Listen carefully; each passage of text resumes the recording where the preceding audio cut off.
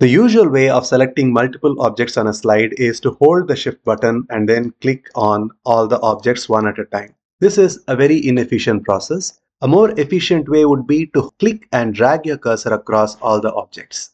Now, here are some finer points that most presenters miss. When you make the selection, ensure that all the edges of an object are right inside the selection. You can see here, the red circle doesn't have all the edges inside. Now, when I leave my cursor, it is not selected. This is where PowerPoint differs from Keynote.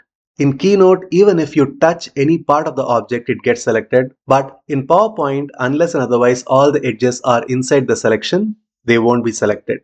Now, how do you deselect some of the objects after they are selected?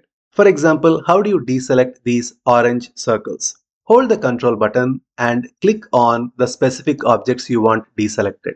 So that is the correct way to select multiple objects at once in PowerPoint. For more tutorials, come to Presentation Process YouTube channel.